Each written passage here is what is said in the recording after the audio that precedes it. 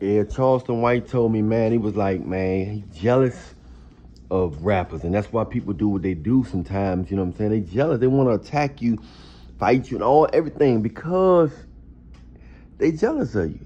You know what I mean? Just some people got that instinct, and some people learn to overcome it, and some people, learn to shake it off and stuff like that. But he was saying that's why he was attacking a lot of the people. He said a lot of the stuff he said was true, but it also, the motivation was that he was, he was in group home one time, whatever he was in, like detention, whatever he was when he was like that little youth locked up or whatever you call it, detention boys or whatever the little jail is for the younger folks. He was like, dude came in there that was cooler than him, had more swag. The women looked at him or something. He said he was mad. He was jealous of him. He wanted to fight him because he said the dude had more swag than him. You know what I'm saying?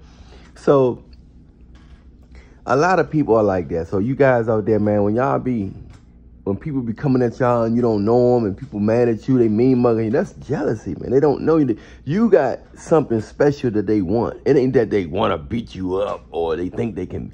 They want to attack you because the jealousy is, the hate and jealousy is just so strong.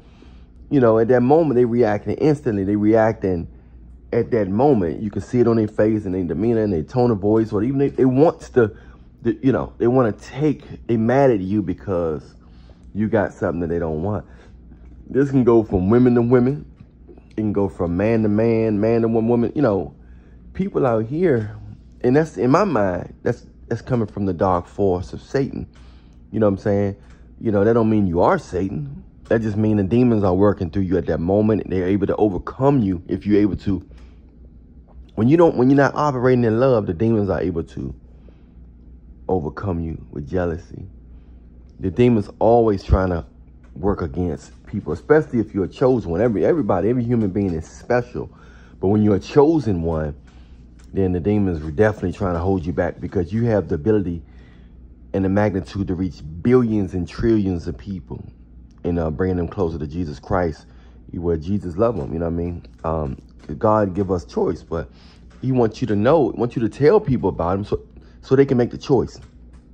You're not forcing nobody to do nothing. It's their choice. But when you can give them the good news that Jesus wants them, and they don't have to be perfect, but they sins will have some accountability with your with consequences. But you can believe in Jesus and go to heaven. But if your sin may make you get to heaven quicker, but your God not gonna hold your sin against you in heaven.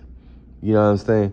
So you got to understand that, man. A lot of people don't know that the devil worked through these emotions, the jealousy emotions and stuff like that. Because that's why Satan got kicked out of heaven, because of this same operation from the dark forces of wickedness, and him and his demons got kicked out. So they all over the place, man.